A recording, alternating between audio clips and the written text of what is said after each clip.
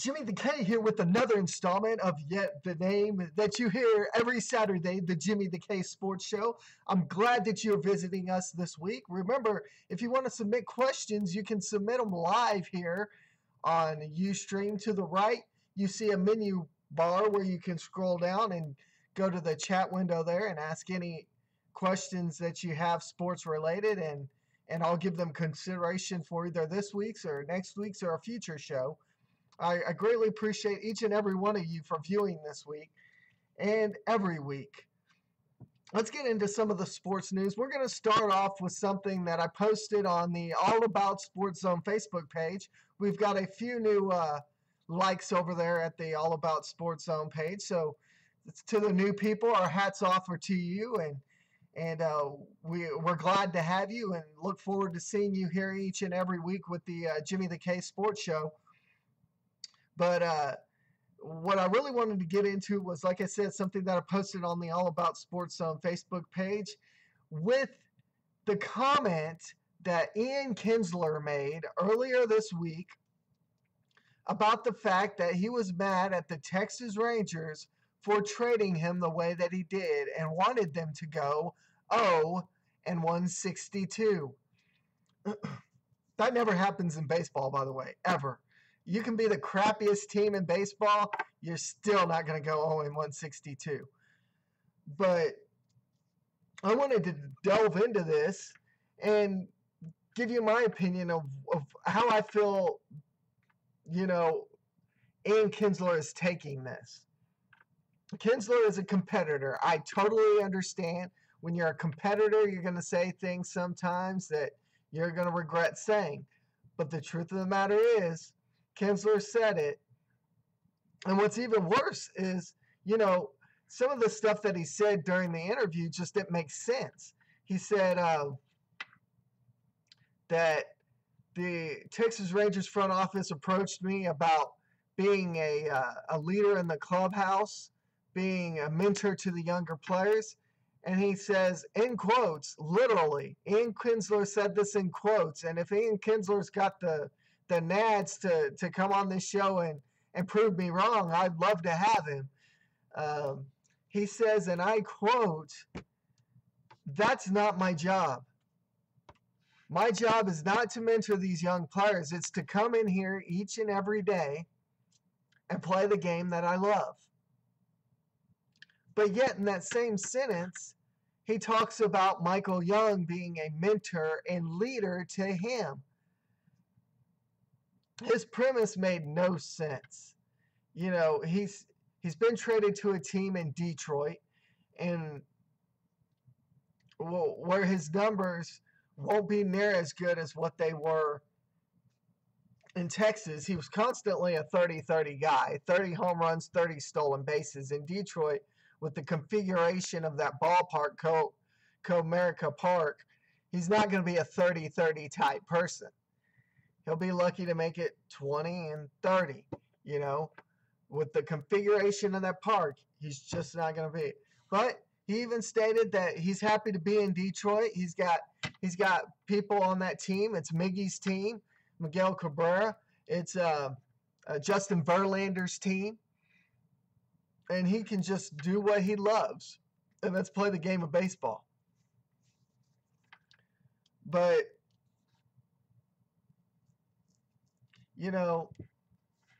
I want to read the exact quote that Ian Kinsler said.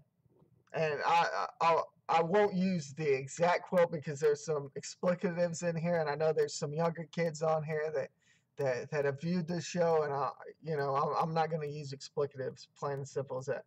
But we'll use other words. This is his quote. He says, "I hope they go 0-162." Kinsler is telling this ESPN magazine's Robert Sanchez. He goes, "I got friends, and I love my friends, but I hope they lose their butts." Of course, that's not the exact language that he used, but hey, you can get the gist. Of course, Ron Washington, the head man, the head honcho, the manager over at the Texas Rangers, just kind of chalk this up to laughter and says we won't go 162 guaranteed. So, you know, my question is this going to be a motivator for the Rangers, or is this going to be a negative for the Texas Rangers? So, you know, you've got Kinsler bad-mouthing his former team, even though he says he's still got friends over there.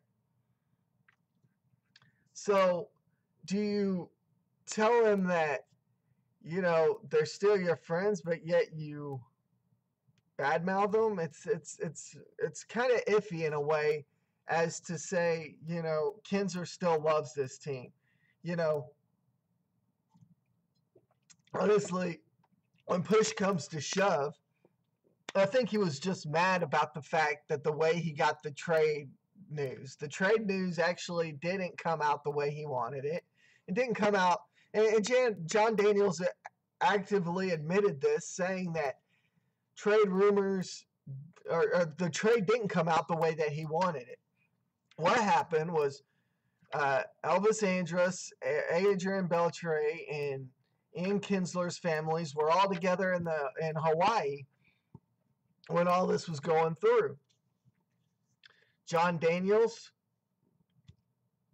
you know, gets the word that Fielder, you know, is going to take the deal, whatever, and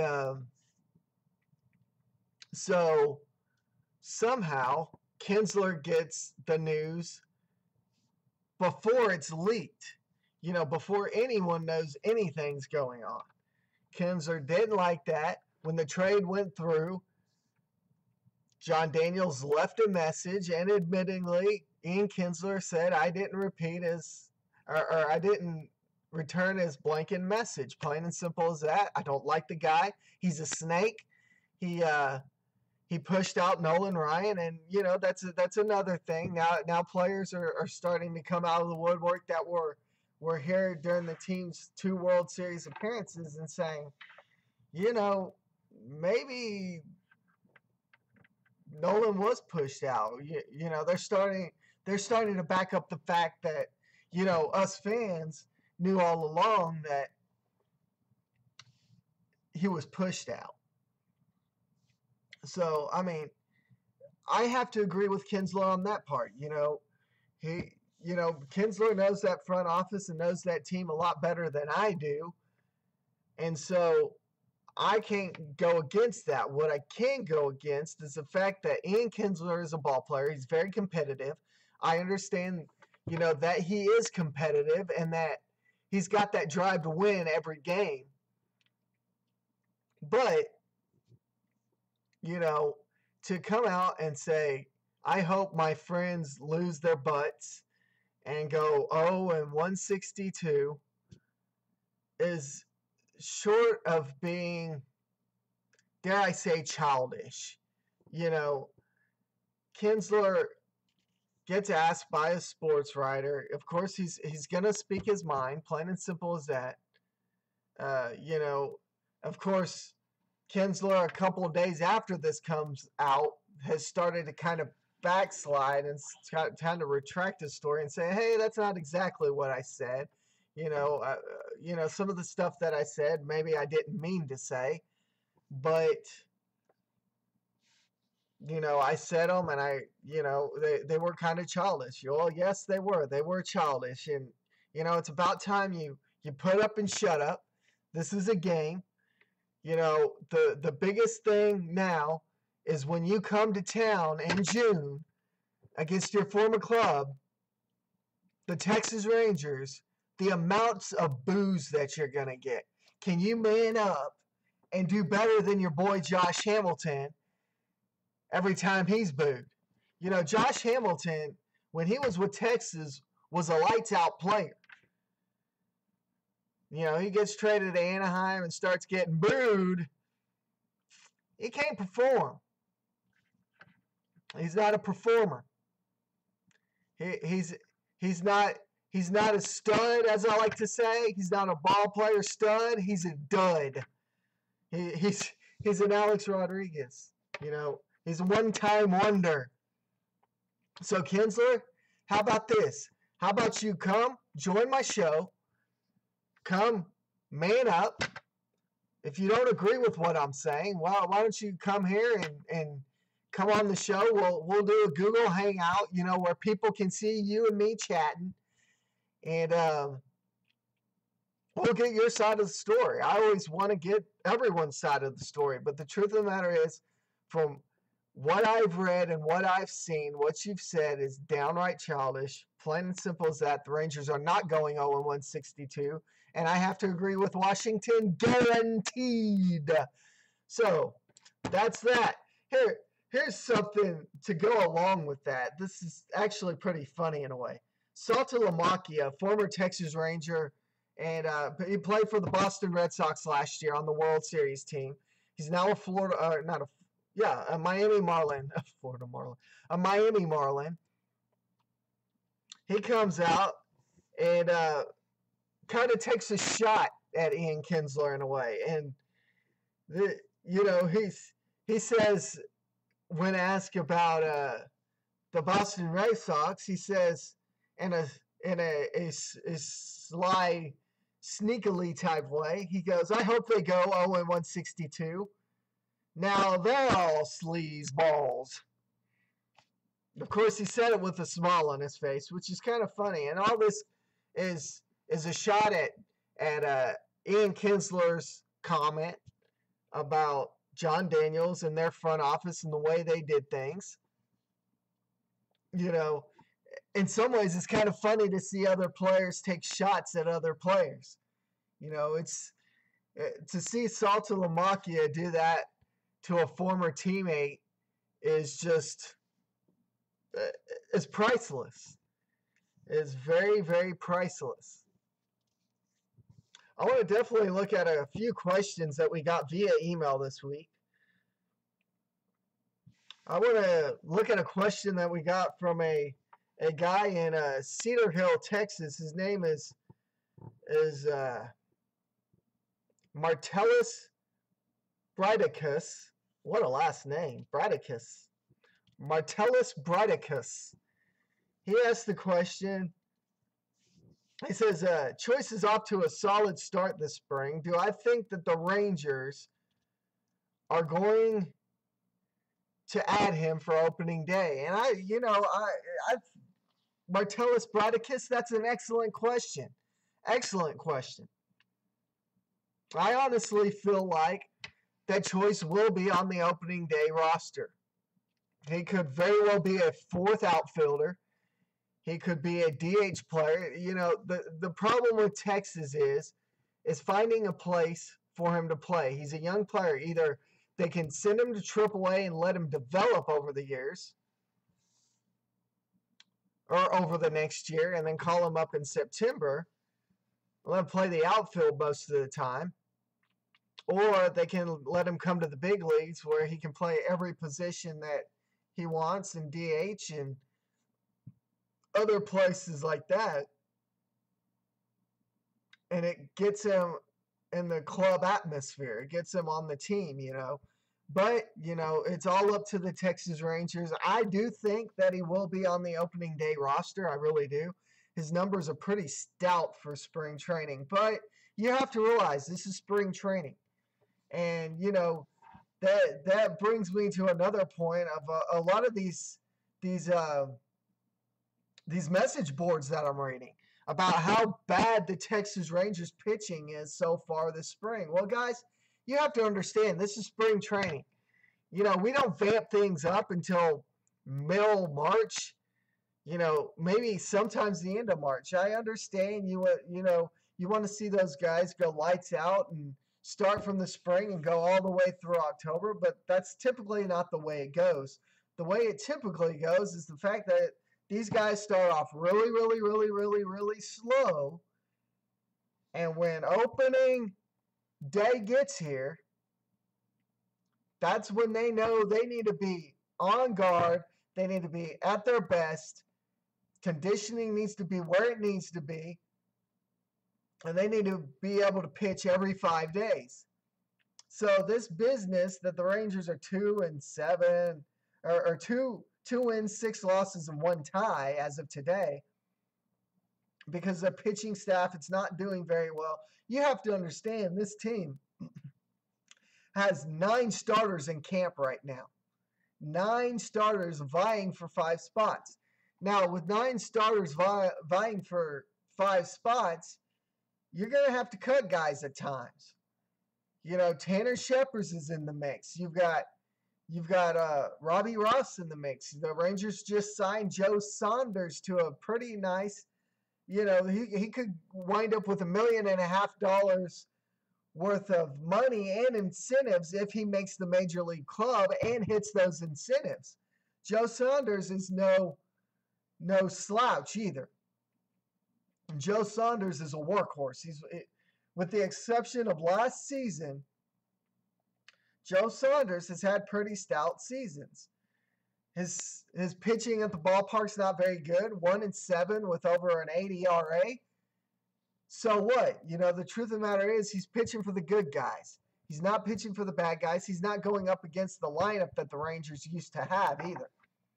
So, with that being said, you know, y'all guys on these threads talking about how bad the Rangers pitching staff is right now and how bad the Rangers pitching staff is going to be this season is just not that good. You know, let's not worry about right now. Let's worry about March 31st when teams get to the nitty-gritty. So, with that being said, it's spring training. Let's not get our hopes up. And if you look at it, some of the teams that finished in the playoffs last year, Boston won the World Series, dead bottom. Los Angeles Dodgers, they're a pretty stout team, kind of towards the bottom. So, you know, spring training really proves nothing. And if you look at it, the Yankees back last decade, and when they were winning, you know, World Series left and right, their spring trainings were some of the worst in all of baseball. They were dead last in spring training in most of those seasons that they won the World Series. So spring training means absolutely nothing. Absolutely nothing. So good question there. Want to get on to a couple more. Well, let's do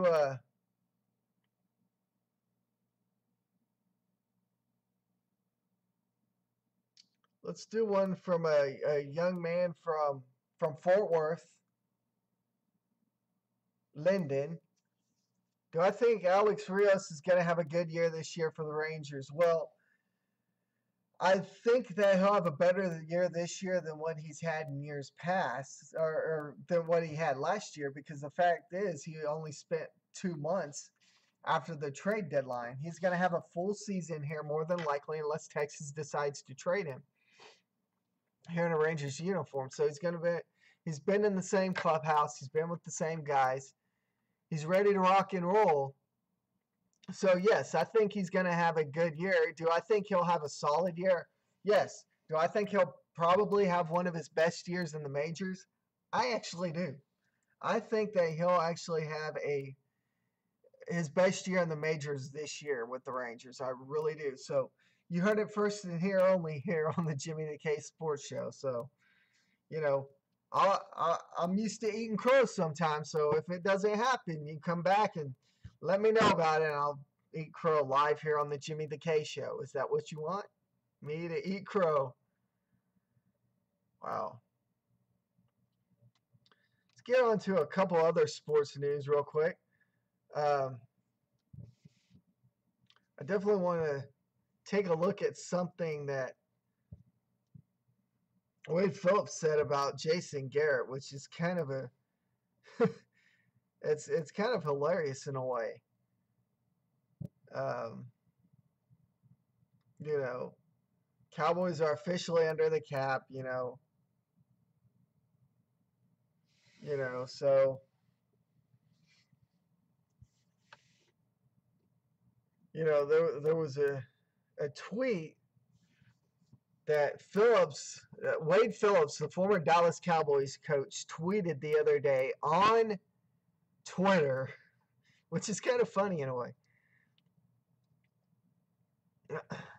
And it says this: Jason Garrett is tied with Wade Phillips for 56 games as the Dallas Cowboys head coach.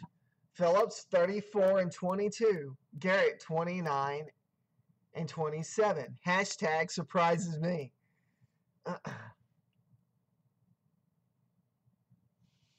Of course, Wade Phillips then has to retract himself and says, my surprise was that Jason and I had coached the same amount of games, not the record. Time passes quickly. I wish Jason and the Cowboys well. The truth of the matter is, Wade Phillips, to be quite honest with you, is a little perturbed at the fact that he was let go by the Houston Texans. That's where all this stems from. These guys get on their high horses on the teams that they like, the teams that they hope to coach for, and they just can't get off those high horses. He coached the last few games for the Texans last year, had one win. They went out and got some Penn State coach that, I don't think will do a very, very good job for the Houston Texans. But hey, that's my opinion. The Texans could get better. They could get worse. You never know.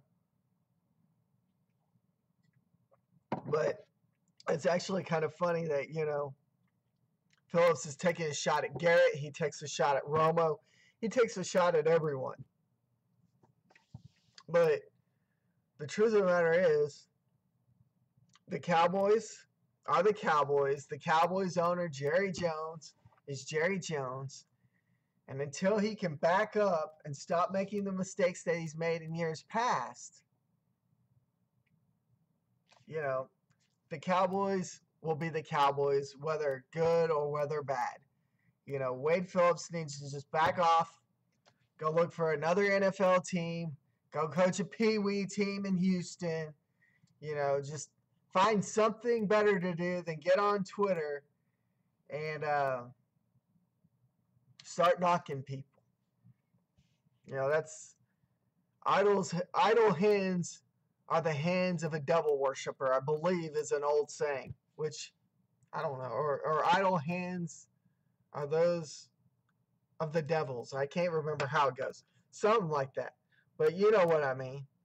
So tonight marks the night in which the Dallas Stars are retiring the jersey of Mike Modano. Number 9, Mike Modano, the star of so many playoff wins, Stanley Cup wins back in the 90s. Good guy, him and Brett Hull. Tonight was the night in which the Stars are retiring his number. No other player in Stars history will ever wear Mike Modano's number again. And what do I have to say about that? I have to say that's pretty doggone awesome. Why? Because, for so many years, I watched Mike Modano take the Stars to that next level. Mike Modano was with the Minnesota or Milwaukee. I can't remember which team it moved from. Moved to Dallas. He got some core players around him. They built a team around him. And he became that elite player that people will always talk about. The elite player that, you could walk up to on the street, talk to any day, congratulate him for what he's done for that team. And he'd smile at you and tell you, it wasn't me. It was a team effort. Mike Modano was that type of player. He's that type of man. and he's definitely going to be that type of coach someday in the NFL or NHL if they give him a position higher up anywhere in the NHL. Mike Modano, a good man. Our hats go out to you, sir, for the great years that you spent with the Dallas Stars, for the great years that you've helped the Dallas community, for the great years that you've helped our vets, for the great years that you've helped, the DFW community embrace the fact that hockey could be a sport in the city of Dallas. It was Mike Modano that took it upon himself coming here to Dallas to take the reins and be that player. Be that player that is the core type player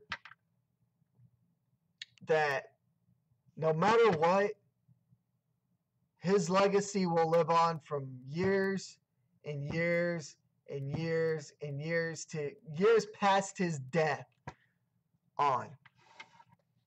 Mike Modano, thank you so much for what you've done for this city. Thank you so much for what you've done for the community. Thank you so much for everything you've done. Plain and simple as that. You're a good man. We appreciate it. We congratulate you here at the Jimmy the K Sports Show and wish you many, many more years of success in the hockey community, no matter how you're going to go about that endeavor, whether it be the coaching route or the ownership route or, front office route or however it may be. We wish you luck in that endeavor and any endeavor that you have upon this day forward. Thank you so much for what you've done. Thank you. With that being said,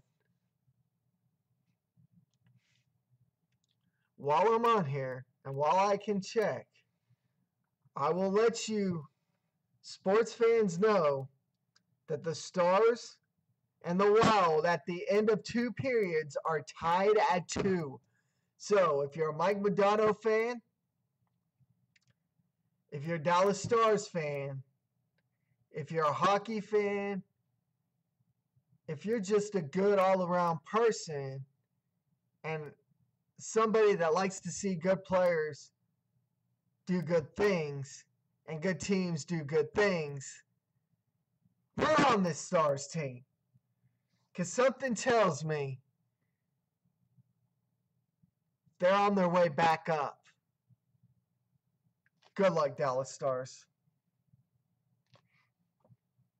Well, with that being said, I know it's a little early this week for what we're typically doing, but I'll give you a couple minutes back this evening. There's not a whole lot of sports news going on. But you remember, there's certain ways that you can get a hold of me. There's certain ways that you can submit your questions. Remember, there's these ways. You can email us, allaboutsportszone, allaboutsportszone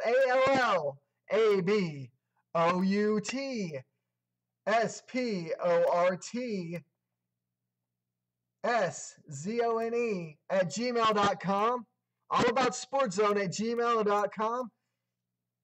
You can submit questions there.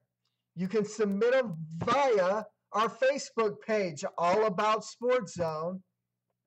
If you know how to spell All About Sports Zone, put it into your search feed on Facebook, and it should be that first one that pops up. Or if you're a friend of mine on Facebook, a personal friend of mine, just go to the page and like us